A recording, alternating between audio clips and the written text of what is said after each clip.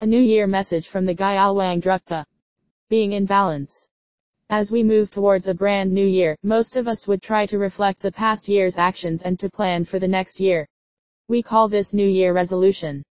Many of my friends and students ask about the same thing. I know I am expected to say something about COVID-19, vegetarianism, environmentalism, compassion, loving kindness and many things.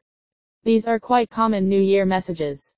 I have nothing much to share except one thing that has been coming up in my mind, in the middle of all the problems in the world caused by the unexpected COVID-19. I can almost say that the world and our lives have been turned upside down by this thing called COVID-19.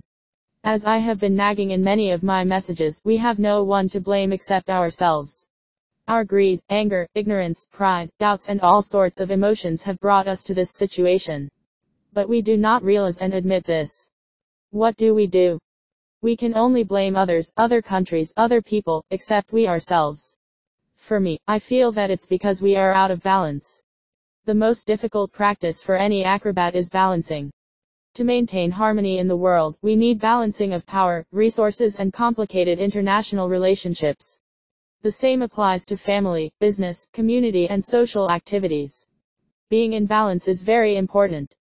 We can see how environmental imbalance has brought about disasters, including the outbreak of different deadly pandemics.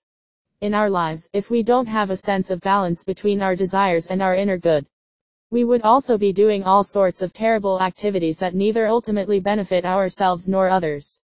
It doesn't seem to be very difficult to understand. Who doesn't know the meaning of balance? The problem is we normally don't keep a mindful watch on this. Sometimes I feel we enjoy to be off balance. For example, when we are overly happy or overly sad, we overreact.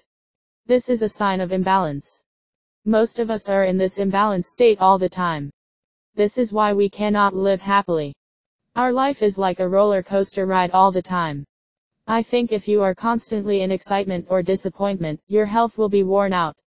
As the year comes to a fresh new start, may I request you all to try to keep your balance. Keep your mind and body in balance. Then you can ride the waves of samsara safely and happily.